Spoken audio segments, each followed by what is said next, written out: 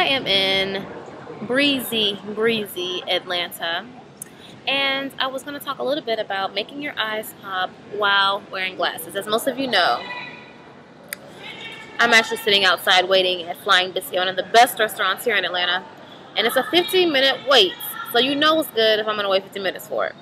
But anyway, so let's talk a little bit about making your eyes pop while wearing glasses. And I've been wearing glasses now for about 3 weeks or so. First time wearing them since I was maybe a middle schooler. And I've been trying to discover ways to make my eyes stand out beyond the frames, because as you can see, my frames pretty much take up most of my eye space. So my friend is laughing at me. So what I've discovered is there are little tricks you can do to make your eyes stand out a little bit more, and one of them is to make sure that your brows are defined. Defining your brows will always make your eyes stand out with or without glasses. It's just a staple for most people in the beauty world. Strong brows equals strong face equals strong look. So strong brows, number one.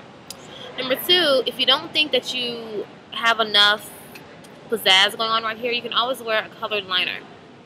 For example, Urban Decay makes those 24/7 liners, which I love. I actually have one on today. Not sure if you can see it or not, but it's green. And wearing that will allow for your eyes to pop, and they'll be illuminated, and they'll just look like there's something cool going on right up under here. That's number two. Number three, of course, you have to know your eye shape and where to place your eyeshadow, but you can also bring it above your frame. For example, this is my lid, and my crease is right there. So while I'm wearing my glasses, I try to take my crease up a little bit more, just so that, my eyes will stand out a little bit more. That's something, of course, you have to play around with, see what works for you, and yeah. Number four, a bangin highlight. Now, what I mean by highlight is just a lighter color up under the brow, after, of course, your brows are defined. A little highlight will bring some attention to your face and make it seem like, you got it going on. So yeah, that's it. Just a quick little thing I wanted to do on how to make your eyes pop with glasses. I actually did a post on beauty through lenses, and I have about 7 or so bloggers and Clumps readers who submitted their photos wearing glasses. So glasses are what's hot right now.